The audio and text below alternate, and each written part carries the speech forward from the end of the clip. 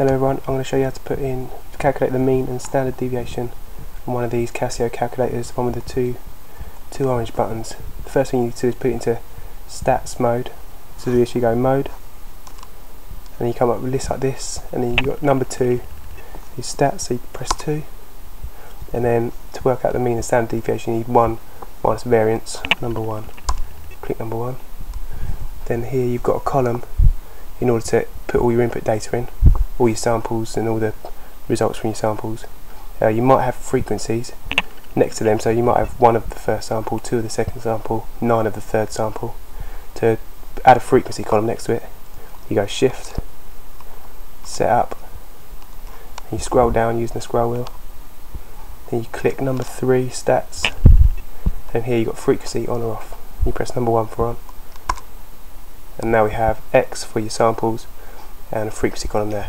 So I'll give you an example.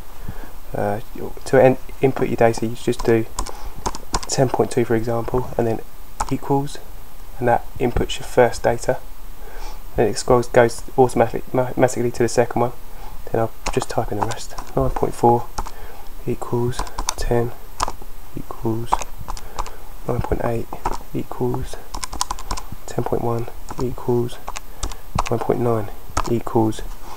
Now if you don't change the frequencies, it will just automatically keep them as 1. So you can see all the ones there. No, you can see that. All the ones there, but you can change these values. Just say you had 8 of the first one, you just press 8. 8 equals, on the second one, just say you had 5 of the second one, 5 equals, and that changes these values. But for this tutorial, I'm just going to keep them all as 1. Alright, so once you've got all your data input, wait for it to focus.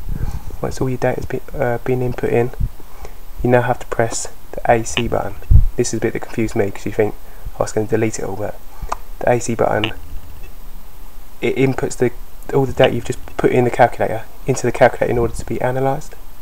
And from this we can now go, you have to open the stats option, which goes shift and number 1 for stats just above there, and this gives you a list here, and we need number 4, the variance, and from the variance it gives you these 4 options. Number 1 is n. Number 1 will give you the number of samples you input into the calculator. So I'll give that number 1, enter. So I'll put in 6, so it's come up 6. Shift 1 again to get that list back up. 4. 2 is the mean, x bar is the mean, so 2 equals 9.9, so that's just added all your samples and divided them by the number of samples. Shift 1 again, 4 again. 3 is the population deviation, and 4 is the sample deviation, the sample standard deviation. So this is for a sample.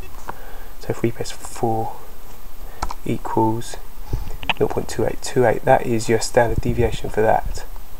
And I hope that helps, because that had me pulling my hair out to try and figure that one out.